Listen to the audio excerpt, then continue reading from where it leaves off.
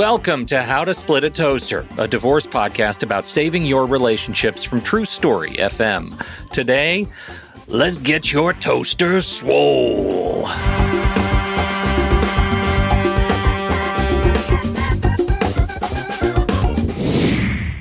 Welcome to the show, everyone. I'm Seth Nelson. I'm here as always with my good friend Pete Wright. Today, JT Tapias is a trainer, coach, and health counselor, and his practice is all about teaching others how living a fit and healthy, sustainable lifestyle can truly improve your daily life. Today, JT is going to talk to us about the things we put in the way of our health and how getting fit can actually improve how you feel as you move through your divorce. JT, or as I prefer to call him, Pete, Coach. Welcome to the toaster. Seth, thanks for having me. That's not, you actually have met one another. You're not just coming up with pet names for people now. JT is one of my 3 current coaches that I have dealing with my health and fitness.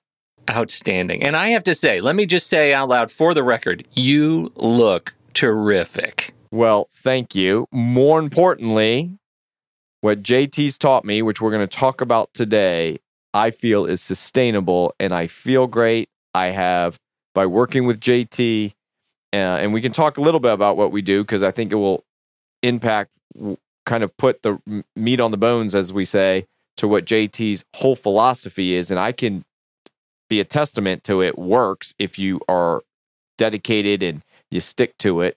But the thing about that I really want to stress is that it does take a team, it does take focus, and we can certainly talk through all that with JT. But let's get to JT and talk to him about what he likes to do and what he's all about.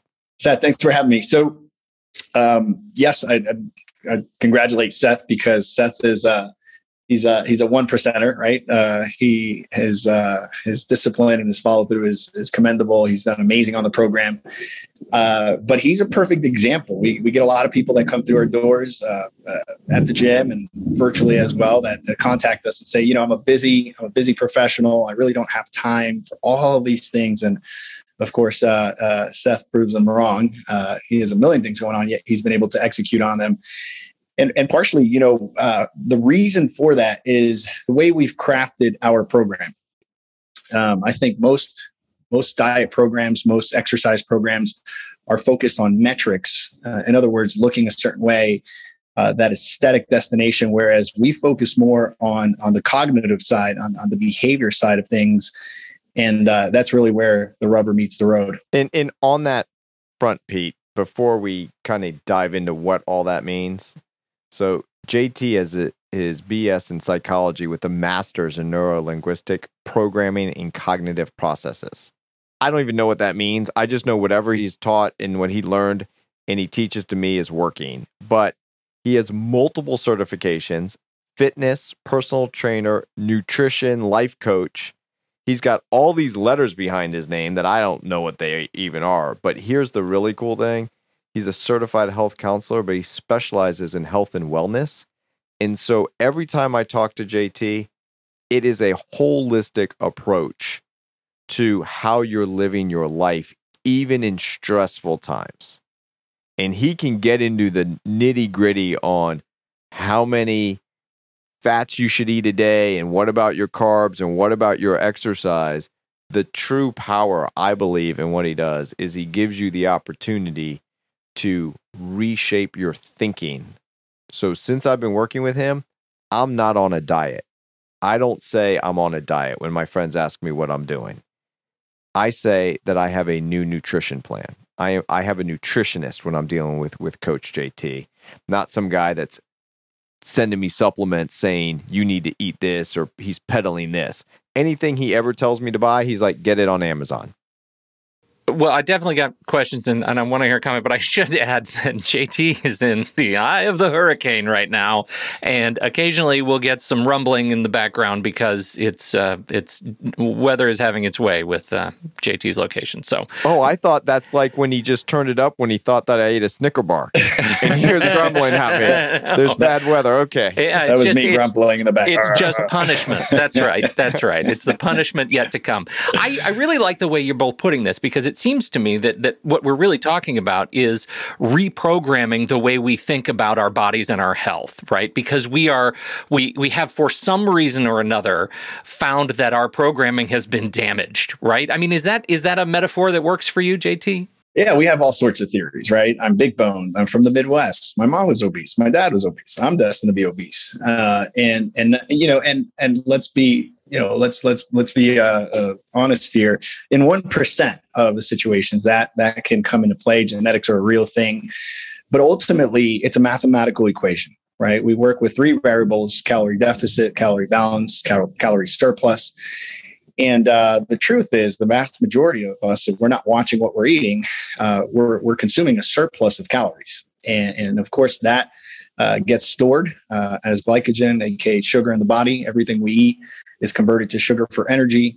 Some of it we use and some of it we store. And so when we're in storage mode, that causes a series of problems and health conditions, cognitive issues. Can I just say that? When we eat something that that disagrees with our stomach, we get a stomach ache. But our brain has no mechanism to show us when we eat something that's not good for our brain. And we keep repeating that pattern over and over and over again. And so when we clean up our diet, the first thing that gets better is our cognitive health, which then allows us to make better choices.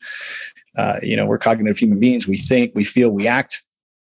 And so this is one of the reasons why we feel that nutrition is one of the most tangible ways to, for lack of better words, take control of your life. Do you hear that? The universe agrees, everybody. The universe agrees. You're exceptionally good at timing your most impactful statements, JT. That's amazing. Thanks. Well, I think that's so important. And now to pivot into divorce, and maybe, Seth, not just about your journey, but as an attorney, when you see people come into you, how do you see? I mean, do you observe that their lives, as they're going through the dissolution of marriage, are impacted in these other ways? Absolutely. Every case. Every case. It takes so much emotional strain and sucks out everything you do. Is always has the cloud of uncertainty in your mind. Where am I going to live? How are the finances going to work? What about the children? I've never been to court. I've got to call a lawyer. All those things that we talk about. Am I ever going to find someone again? Oh my God, why are you even asking me that? I never want to find anyone again. I'm not going through this process again. I know I can avoid this process if I never date anyone again. All that is happening, right? None of that is comfortable. But an ice cream sundae sure is comfortable. Yeah, right. A nice meal with some cream sauce. Well, it reminds you that there's good in the world. Isn't that what we're saying? So that is what some people call stress eating. JT, what do you think of that? How do people respond? Talk to us a little bit about when people are stressed, how they deal with it, and ultimately in unhealthy ways. Yeah, no, that's a great question. I'm glad you went there because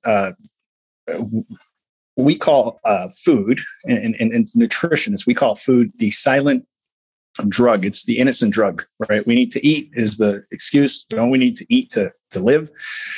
And the answer is yes, but not in excess. And so then we go into what we call crutches, right? And these crutches come in all forms: alcohol, drugs, food being the most abused drug out there. And we lean into these things hard. And so sugar, statistics show that sugar can be more addicting than any drug, right? And so, of course, we lean into these things. We feel the emotional pressure. We feel bam, emotional pressure, thunder. For the win. See that? This guy's amazing. And the heavens confirm. Right. So, the first thing we do is we lean into food. And these are things we speak to our clients about. Is, we want you to become very aware because clarity is power. We want you to start seeing the things that you were when you're the high and the low emotions, when you're sad, when you're bored, when you're depressed, what do you do? And so some people go to the bar. Some people lean into drugs, and most people lean into food. And so the question is not, are you addicted to food? It's what's the extent of your addiction? So we are all there to an extent. And our job as nutrition coaches is really pinpointing that and channeling those desires, those crutches in a healthy direction. There's something called the divorce diet where people just stop eating. The stress is so great, Pete, that some people just lose weight, but in an unhealthy way. That makes total sense to me. And listening to what JT said, like I've been going through I have my own struggles with food. And I have learned in the process of sort of figuring out my relationship with food that I am what is called a fog eater, that I often eat not directly out of stress, but when I see something that I'm generally not allowed to have, or that I feel like is somehow forbidden, or that my mother would tell me, you shouldn't eat that whole bag of Oreo cookies. I eat the whole bag of Oreo cookies, and I don't even know it.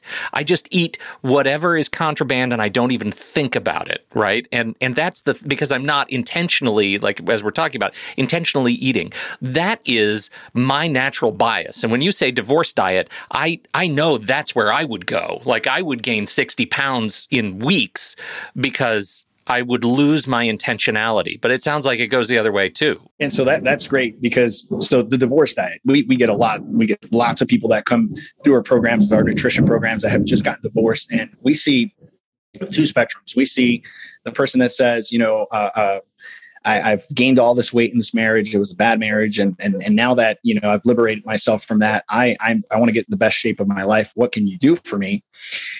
And then we get other people that come in and say, I've lost all this weight because I haven't had anything to eat, in months, right? I'm not hungry. There's no appetite, and I need to actually regain weight and get healthy again. We obviously work with both sides, but we probably get 30% of our members are people that are going through divorce. And because, and the vast majority of them, I need to look better than ever, right? They go through that crisis of, I'm going to show him or her, what he or she missed out on. What they lost. Yeah. Pete, in the divorce world, we call that the revenge body. Oh, Exactly. man. Yes. Okay. I have to tell you, like there's something about that's really exhilarating. Like the schadenfreude body. I've been working with Coach to get the revenge body in case my girlfriend leaves me. I've told her this. And she said, I'm very much into prenuptial fitness. Yes. She said to me, I've done a not so scientific study that proves that whoever's getting fit when they're in the relationship is actually having an affair because they're getting fit for somebody else. What? And I looked at her and said, an unscientific study? Where was this conducted? And she said, me and my girlfriends when we were having a drink. Rigorous empirical research, yeah. Also, we were a little drunk when we did our study. Right? Yes. And I said, feel free to track me. Yeah. I'm at the office, I'm at home, or I am doing fitness at the gym, or like track me anywhere you want to go. So that's too funny. I'd also like to touch on a thing you said about, that thing that most people say, don't eat this or don't do that. And that's the first thing we actually do. And so, the power of suggestion comes in many forms, right? It's like, hey, would you like this or don't do this? The difference is, before that thing is called to our attention, we delete, distort, and generalize that idea. When it's brought to the forefront, it becomes an option. And so, we often hear people say, well, I don't want to do this. And our question is, well, what do you want to do? Right? I don't want to overeat. Okay. So what do you want to do? Right. And it may seem very simple, but we see people very focused on the things they don't want to do. And that's what they end up doing. And it's just simply the power of suggestion in reverse. Yeah. And I think it's, when you say it sounds very simple, I think for people who don't have historically, been dealing with challenges around food, they don't recognize just how not simple it is. Right? It is hard to reprogram that story, to reposition that. Right. But when I work with Coach, what he's told me when we started this journey, and it is a journey, he said, I'm not going to tell you what you can't eat. You're an adult, you make your own decisions. But on this plan, I'm going to tell you what you can eat. And so he listed out, Seth, for breakfast, you can have a protein. And then he described it in a way that is sustainable and it's not a diet. And so what I mean by that, Pete, it is a palm and a half of a protein. I don't have to weigh my food. I'm not getting out a scale. He goes, you can have 6, which is basically a palm and a half, egg whites every morning, if that's what you want, and 2 helpings of vegetables, 2 handfuls. I make the best omelets, egg white omelets almost every morning. And I get to put a fat in, which he says is a thumb. So I throw some butter in there. Now he has specific kinds that he likes us to use. And I make this really nice meal in the morning. And then he says, you're going to be hungry. And I eat that at 7, Pete. He says, you're going to be hungry at 10. You can have a protein shake. And here are all these different selections on what you can have. And then he says, for lunch, 3 hours later. And I'm like, really? I've already eaten breakfast. I've had a snack. And now I'm having lunch. He's like, yeah, this is what you can have. He explains it. And then he goes 3 hours later at 3, you can have another protein shake. And then at 6 o'clock, you can have dinner. And I'm like, JT, the first week, he's like, how you doing? I said, I'm eating all the time. And I'm full. But you're not eating a whole bag of Oreo cookies, right? I mean, that's the thing. That goes back to intentionality, and that's really important, right? What you eat matters. And this is where I want to go, JT. When you think about assumptions around getting fit, I just want to call out what we've been talking about here. Getting fit doesn't start with lifting heavy weights. Not at all. So we teach the complete opposite. And I'll tell you a little story on how that all came about. What Seth was saying, we don't count calories, we don't count macros, we don't weigh food, we don't believe that those things are sustainable. They're efficient, they're not sustainable long term. And so we want to stick to the sustainable aspects of food, right? Daily food, what to do. And so when we do it that way, what we're saying is, hey, we're going to give you the rules to the game, right? You go and play.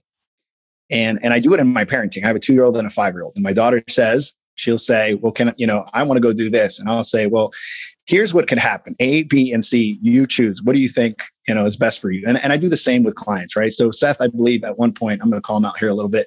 He called me and he said something along the lines of, I want to eat this thing. I said, well, you gotta make sure you expect the scale not to move on Saturday. And this is right at the beginning. I don't know if you remember this, Seth. And I said, you have to adjust. Oh, I remember. And Pete's loving that you're calling me out. I'm telling you. Yeah. Oh God. Yeah. Where is my cowbell? Oh, I said, you can do it, but you're gonna have to, just set yourself up for, whatever expectations you had. You're gonna have to change those expectations, right?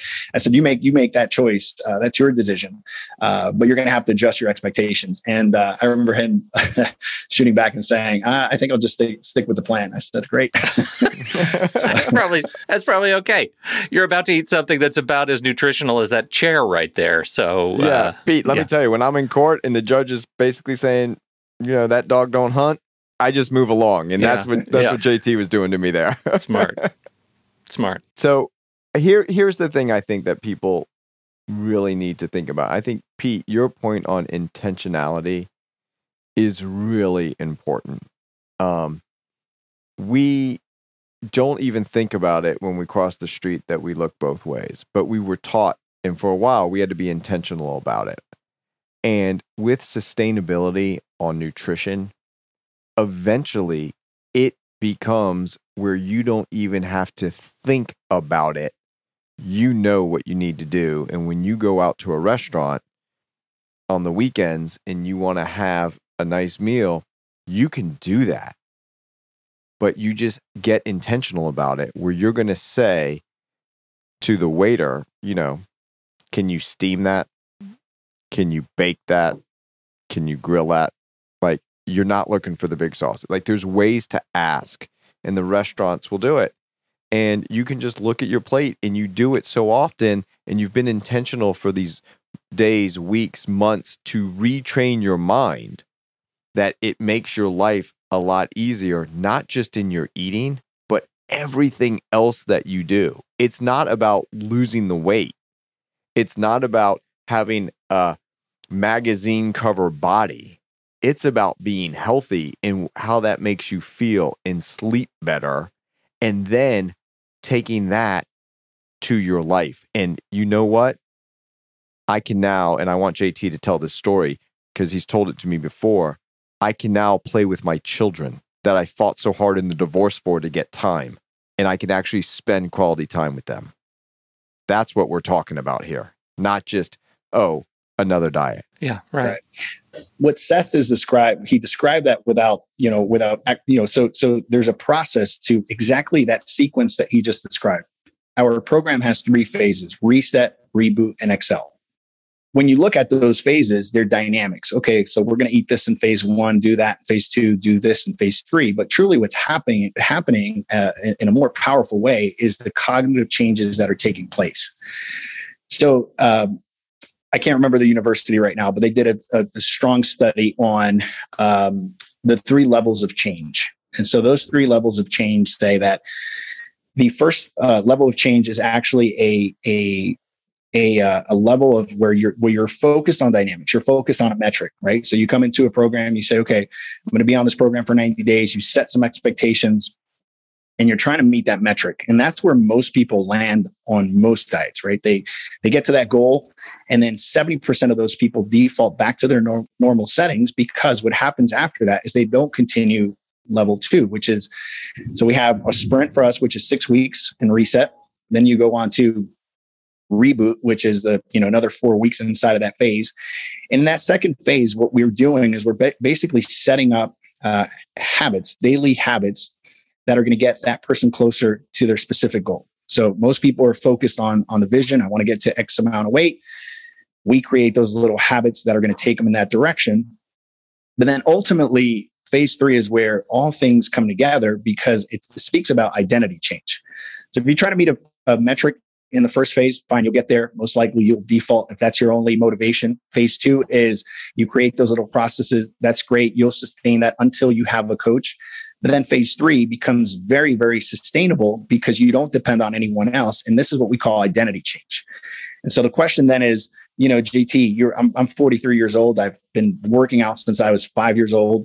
And people ask me, people that have known me for years, how do you sustain this? How do you continue to eat well and exercise?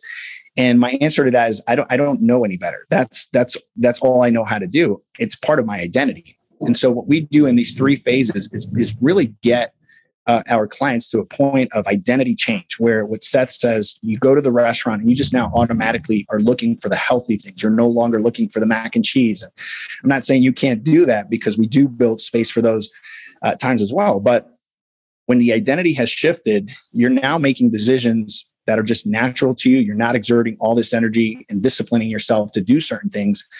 And that's why 9 out of 10 people that come through our programs, I've been in the South Tampa area for many years, and I'll bump into them 10 years later and look at them and go, wow, you look amazing. What are you doing? The Empty Your Bucket plan. I'm like, wow.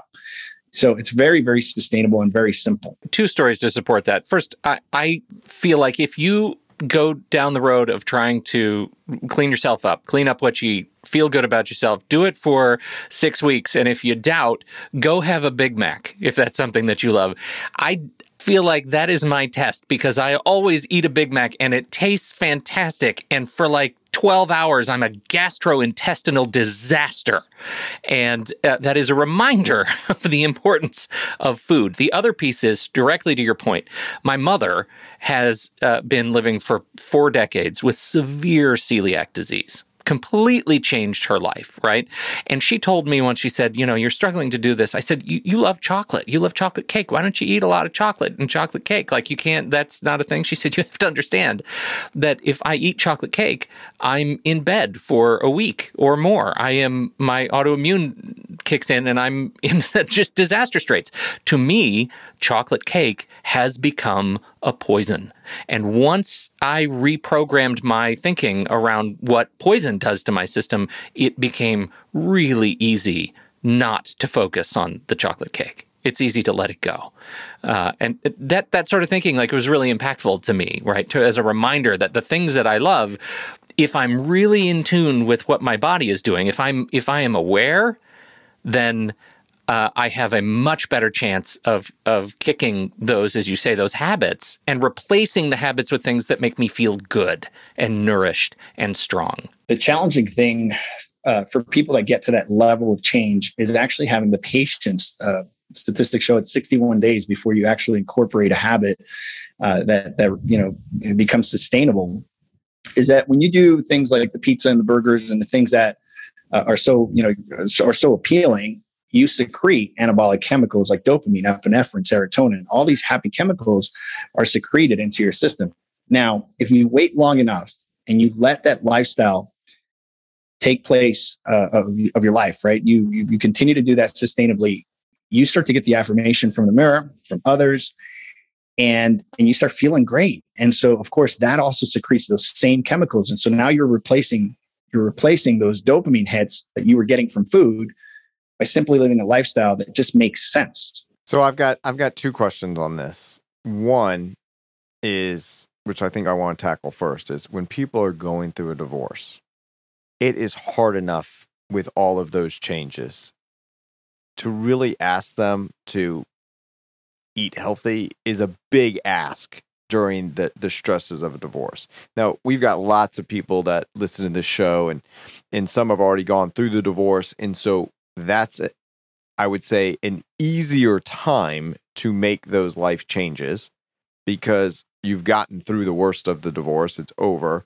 And now you can focus on you. When sometimes you're going through a divorce, you're focused on your children. And I'm not saying you don't do that afterwards, but I think you get what I'm saying. So one, is there a better, quote, time? And I'm not trying to kick the can down the road and say don't do it, but just from your experiences, is there a better time to start this program and to really be committed to it? Because I know on your questionnaire, it says from 1 to 10, how committed are you to it? And I put down a 9 out of 10, Pete, which was really good because the very next sentence down on the next page, you had to turn the page or scroll down. It said, if you didn't do an 8 or above, I'm not interested in working with you. Well, and how does that, how is that tested? Like you fill out that form and you might say, yeah, I feel like a 9, but when do you realize that you're actually a 6? Like when does the truth come out? Hitting the bottom of the barrel is important for success, right? I don't think we change unless we have enough pain in our life, right? And when we see people skip into our program, we're like, this person is not going to do well. In other words, the person that says, hey, I need to lose 15 pounds because I have a wedding coming up, or I need to fit into this dress. As much as we want to help everyone, I simply say, I am not your guy, right? When I hear people say, hey, I'm sick and tired of being sick and tired, whether that is physically, emotionally, whatever it is, they've gotten to that point where they need to change. That's the person that does the best, right? And so, yes, the vast majority of people say, you'll ask them, and I think for the most part, people are honest. I have people that say, oh, I'm a 6, I'm a 7. And of course, in that interview, we interview them after that questionnaire. And inside of those 45 minutes, they think they're interviewing us. We're truly interviewing them to see if they're serious. One of the questions we ask, 2 of the questions that we ask that are super important is, are you ready in your heart of hearts? Meaning, you're going to do this. You need to do it. You either got a bad doctor's report, you just went through divorce, you feel like crap, you can't get out of bed, you're stagnated in different areas of life. Are you there? And people say yay or nay. And then, are you coachable? Right. And are you coachable means we live in a country where every single day there's a fad diet. Everyone's an expert. When we work with physicians or we work with their wives, it's usually the battle for the next 90 days of them saying, well, my husband said, I said, but you told me you were coachable. I am the coach. Right. And so, those are 2 questions that are super important. We want to work with people that have hit the bottom of the barrel because there's enough pain in their lives to actually make a change. Let me talk to that too. And I'm just going to share this with everybody. It was in February of 2021 when my mom was, her cancer came back and it was bad. And we thought that it was probably terminal, it was going to be the end of the road here, and it was going to be a tough road. My focus was where it needed to be, was on my mom and on my dad and my family. And I felt myself not sleeping well, being at my parents' house late, caring for her and caring for my dad. And I was driving home and picking up fast food that tasted good, Pete, but I was just going through the drive-through, not thinking about it, 10, 11, 12 o'clock at night, getting a Coke along the way, just what you need at that hour. And I was putting on weight like there was no tomorrow. My cousin, who happens to be a doctor, came down really to visit my mom for the last time. And he was telling me how he was focused on his nutrition and losing weight. And I said, I got to do something because I am on a tipping point here where if I keep going the way I'm going, and I don't know how much longer my mom has, but I'm going to be there every step of the way. At the end of all this, I could be in really bad health. And we started working with Coach.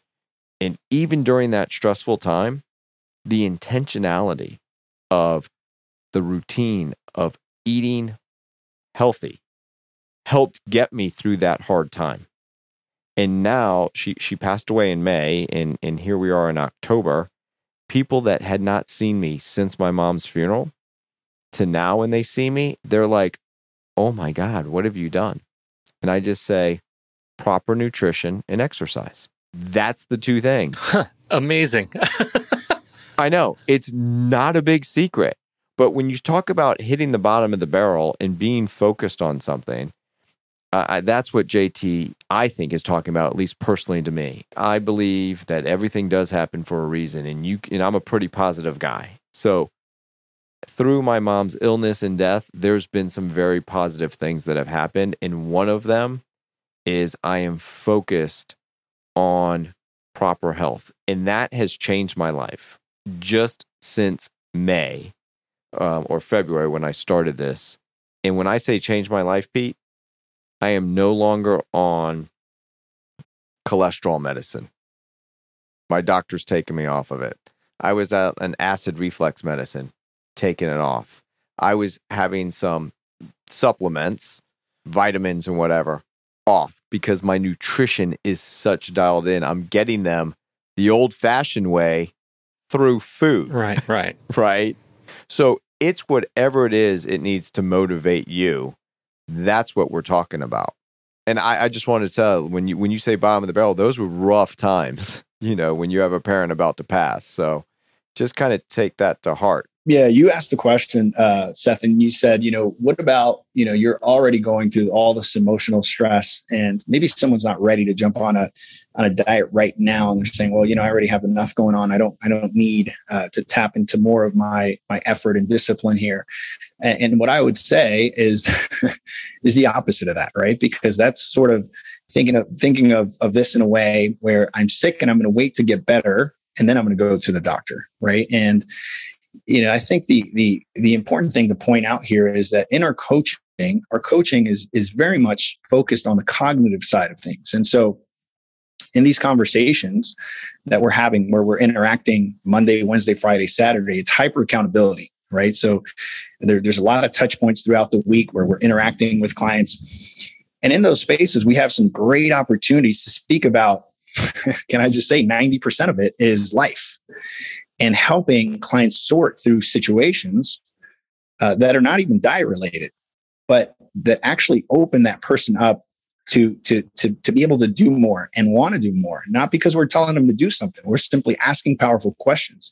It can look like this. JT, I am, I'm depressed. I can't get out of bed. I don't feel well. And so in that conversation, we'll say, well, how do you want to feel?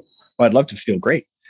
Okay, would you like to look at some options, right? And then, just asking questions. We call them Socratic questions, right? Socrates was great at asking questions. So we ask all these questions, and in that process, we allow them to make their own choices, and they feel empowered because we didn't tell them what to do. We just ask them powerful questions. And that's the basis of counseling. And you sit with the psychiatrist, and this is why they ask you these questions. So many questions. Yeah, exactly. Well, how does that make you feel?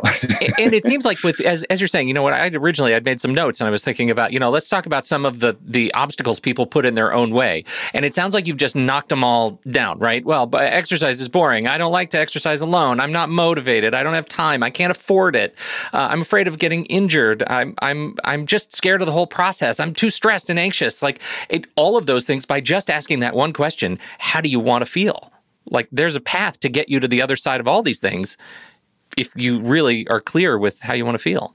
So in that light, like how when you approach people who come to you thinking about this one that really strikes me, how does this process affect relationships, right?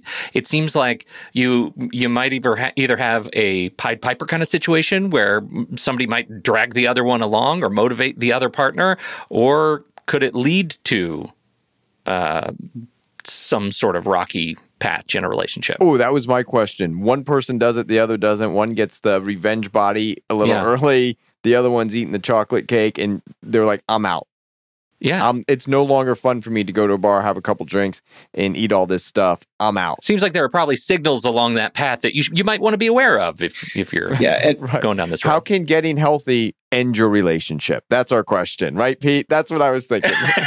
That's going to be the title of the show, right? Okay. So not too long ago, I had a guy come on my program, and he had 45 pounds to lose. Busy executive, always traveling, big foodie, love food. He said it, in the beginning, he said, man, I love food. And he said, when I go to a city, I'm looking for cigar rated restaurants, and I'm a big wine drinker. He says, do you think you could do something for me? And I said, sure. I said, do you want to do something? He said, yeah, that's why I'm here. And I said, great.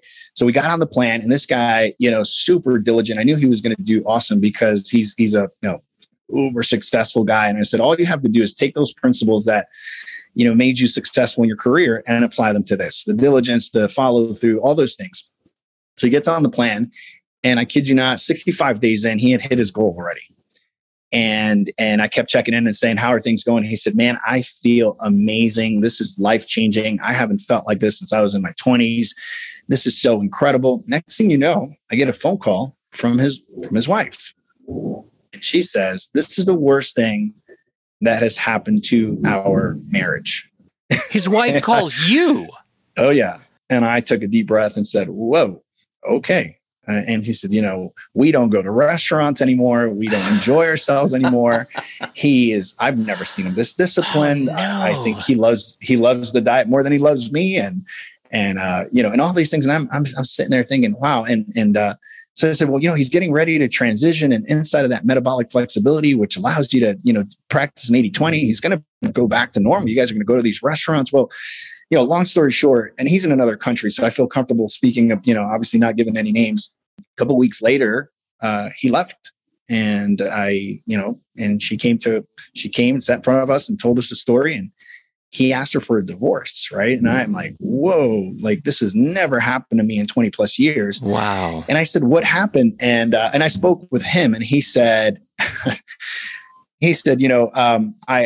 realized that I was playing the game small, and there's a lot more to life. And, obviously that says a lot about what was going on in their relationship, but he started looking like $1 million, and, she didn't come alongside, and I guess he got distracted by the attention he was getting outside, and ended up getting a divorce. So I wouldn't generally tell this story because it doesn't, it's not helping my cause, but I want to be very transparent. Can I just say though, that 9 out of 10 times the husband or the wife will come on the program, and they will just do the same thing the spouse is doing.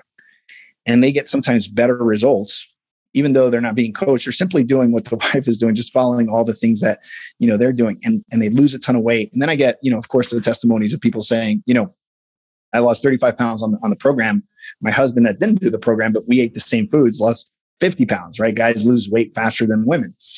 And so, that's the reason I love bringing couples on board, because it's double the accountability. And, we've actually made it easier for couples to come on because we know the success rate goes up. 8 out of 10 people that come through a program are incredibly successful individually. Couples that come through 9 out of 10 are incredibly successful. And Pete, I was doing this and I was losing weight. And my girlfriend, she's like, I want to do it too. And so she came on with Coach, and it was much more enjoyable to do it together, because when I was just doing it, she would say, well, I can't eat that or whatever. And we had that little struggle because we like to go out. We're foodies. She likes to go where there's really good drinks. She likes wine, but it gives her headaches. So if she's going to have a drink, she wants it to be a good drink, not a rum and Coke. Yeah, right. So we had that little struggle. And I would say, babe, let's go to the restaurant, get what you want. I can adapt to no matter what restaurant we go to by what JT's teaching me. But then she joined in on it, and we've done it together, and we go to these different phases, and doing it together really helps. Because 1, it's accountable. 2, you're in it together. 3, you can look at each other and be like, oh my God, I really dreamt about ice cream last night. What about you? And she was like, oh yeah, mine was that fancy drink, or mine was pizza. Yeah. But doing it together is certainly great. But it's like anything else. It's only if that person wants to do it. But I want to circle back because I mentioned this story, JT, and I think stories can really tell something, and we are about saving your relationships. Share with the listeners and with Pete about the gentleman when he was taking his daughter up to bed, because I think that's really what we're talking about too.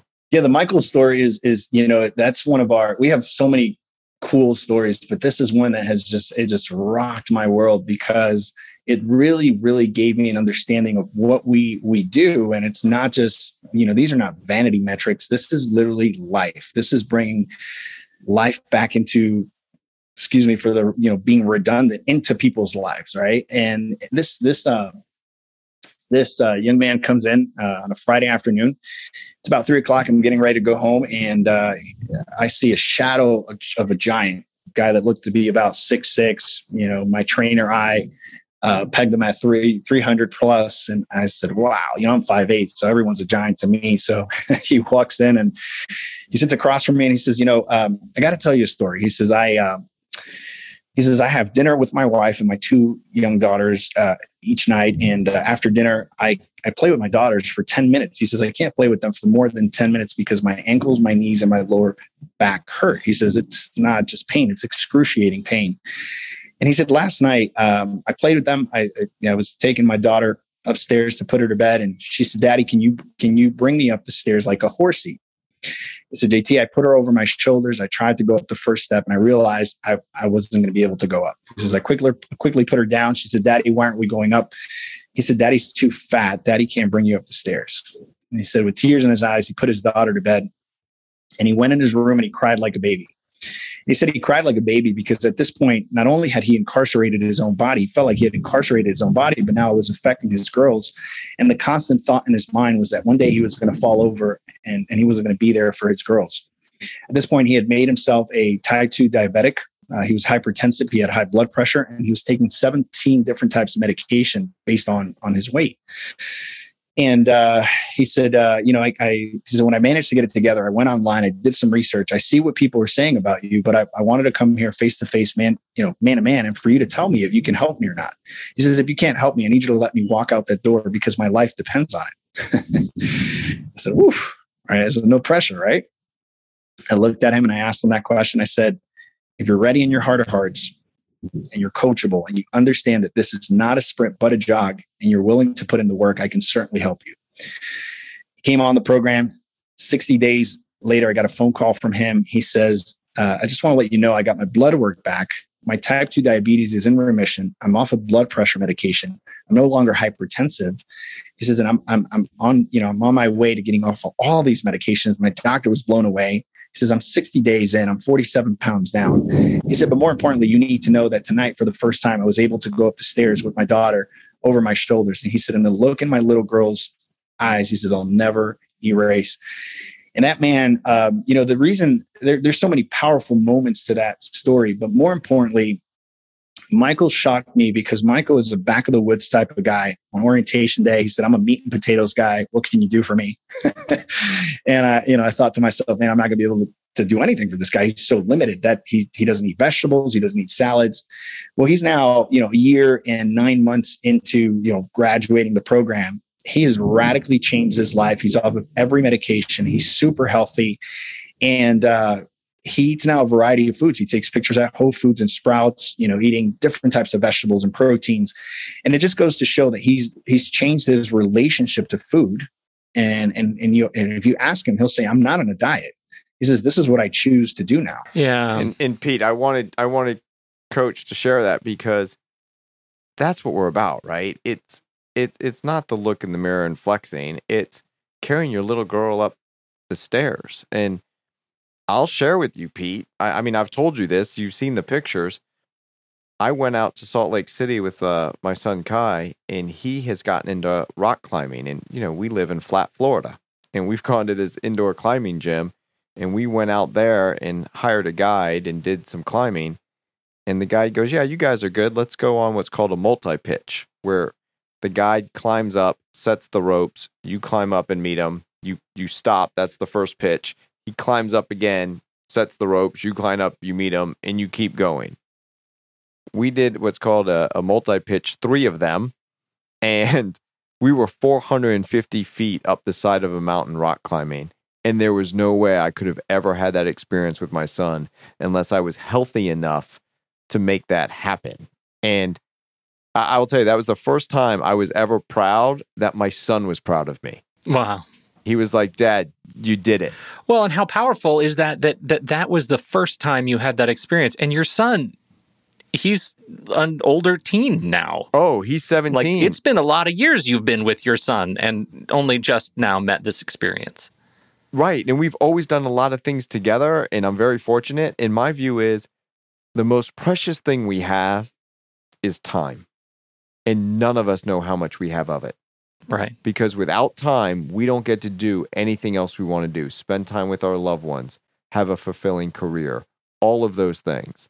So how do you choose to spend your time? And when you can make the daily decisions intentionally to have a healthy diet, to take care of yourself, that potentially is going to give you more time to do everything else that you do and that you fight for in a divorce. You fight for time with your kids, right? Yeah. So let's use it. Yeah. Fight for healthy time with your kids every week, and fight to live a long and healthy life so you can see them become wonderful adults and live a long time. Right. Absolutely. I've had people say to me, well, the guy that wrote the running book fell and had a heart attack. He fell over and had a heart attack, and then my answer to that is but that guy lived quality of life. He had some underlying issues that caused his heart attack. But, at the end of the day, it's not how long we're here, but the quality, right? And being able to enjoy that with our family and friends and being able to have the energy, because at the end of the day, this is what we talk to our clients about. It's not about the way you look. That's great. That's the icing on the cake, but how you feel, because from there you can be more creative. You can do more, you can be more. So and it all starts through proper nutrition. JT, before we wrap up, because you got a lot of people to coach. How do you handle all this over the holidays? It seems like a risky time for folks who love food. How do you coach? Yeah, so we only live once, right? And family is important, and so we realize that things are going to happen, right? And so what we do is we say, hey, it doesn't have to be a free fall though. So first and foremost, let's plan around the things that we know are going to happen, right? So let's plan for the mishaps, because they're coming. And there's more power if you know that you're actually going to do something and you allow yourself to do it versus just falling into it. You're going to be better, mentally. You're going to refocus when it's, the next day or whenever you decide to get back on track. So let's say, for example, families meeting for lunch that day. Everyone's coming over. There's pasta. There's all these things that we're not supposed to be eating in the meantime. So let's do that. Let's plan for that meal, but then breakfast needs to be on point. Let's start the day off right, because whatever starts off right ends right. And so we're going to do our power walk, which is one of the things that we talk about, one of our best kept secrets. Let's start with our power walk on an empty stomach. Let's have a good breakfast after that. Let's have that mid-morning, shake, so that when lunch comes around, you're not ready to eat an elephant because you've had 2 really good meals. You've started off cognitively in the right way because you're exercising. Now, when you sit down and you see all this delicious food, number one, you're not starving because you've had all the right meals. So you're just going to eat a little bit of that. So you're going to minimize that impact. And then because you did cardio for 45 minutes to an hour, you're going to have it in the back of your head running, saying, I don't really need all that. And maybe you just do a little bit of it versus saying, it's the holidays. Let me just let it be a free fall. And so it's really planning and proactively choosing to do certain things and choosing not to do other things. Everybody needs to listen to that, because that's not how we do holidays here. What we do with holidays is there's a big meal coming up, and there's going to be wine-soaked mushrooms, and there's going to be lots of potatoes, and there's going to be meat. eat, and I'm not going to eat a thing so that I can save myself for this meal on which I will gorge myself. So that may be the most powerful thing you've said in this whole thing. In a lot of powerful things that you have dropped over the last 45 minutes. Thank you. This is good. This is great. My dad had a quadruple bypass a couple of years back, and the cardiologist came out and pointed at me and said, "Yeah, you got some things you need to look at." And that's just one of those smack in the face reminders that we're not here very long, and I have a lot of agency in how long I'm here. I have a lot of control. It's just a matter of taking it. Yeah. This has been fantastic. JT, Coach, thanks for hanging out with us. Can you plug something? Where should people go to learn more about your work? Sure, absolutely. So emptyyourbucketplan.com is our website. You can get all the information on there, schedule an appointment, no strings attached. I always say, hey, if you come on board, we're the right fit. Awesome. If not, you'll walk away with 3 tangible things that you can do that will radically change your life for free. And virtual. Like you work with people all over. So you're listening to that thunder that's coming from the echo from the Andes Mountains. So I'm actually in South America right now, and I am currently working with about 78 clients all over the world. Andes Mountains. Yeah. I've got like the Bethany Mall down the street from me. Andes Mountains. That is a dope plug, man. Thank you for thank you so much for that. But Pete, you and I are meeting after this for pizza and beer at the mall, right? Yeah, right. Just checking. Right. I'll meet you at Pizza Schmitza for a hand toss. All right. The all-you-can-eat pizza buffet, brother. And a nice tall glass of beer. Outstanding. JT, Tapias, thank you so much for hanging out with us. And thank you for having me. And on behalf of JT and America's favorite divorce attorney, Seth Nelson, I'm Pete Wright, everybody. We'll catch you next time right here on How to Split a Toaster, a divorce podcast about saving your relationships.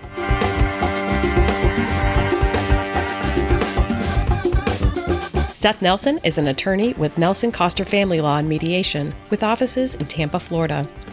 While we may be discussing family law topics, How to Split a Toaster is not intended to, nor is it providing legal advice. Every situation is different. If you have specific questions regarding your situation, please seek your own legal counsel with an attorney licensed to practice law in your jurisdiction. Pete Wright is not an attorney or employee of Nelson Coster. Seth Nelson is licensed to practice law in Florida.